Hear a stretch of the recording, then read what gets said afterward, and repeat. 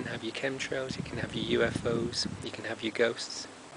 Free planet is not something you can design or buy or pay for or own. The idea is not to try and convert you, but I've got all my bills to pay, and I've got that mortgage to pay off, and I've got a loan I took out, and I've got a credit card, 5 credit cards, 6 credit cards, and I've got to believe in God as well. And I've got to vote Conservative this time, because they're the way forward. Or is it Labour? I've got so many responsibilities.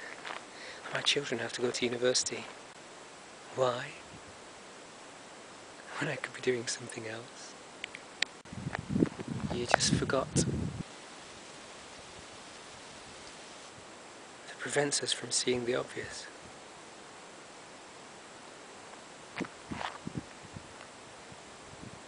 It's like there's just too much garbage going on inside our heads. It's almost like there's some sinister force out there trying to cover up the reality of a free planet. We've gone over the hill now. It's a figurative statement. We're now over the hill. We now know about free planet.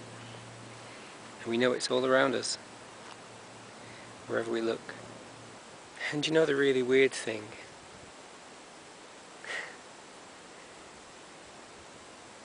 Even though free planet's all around us, it's like we can't see it.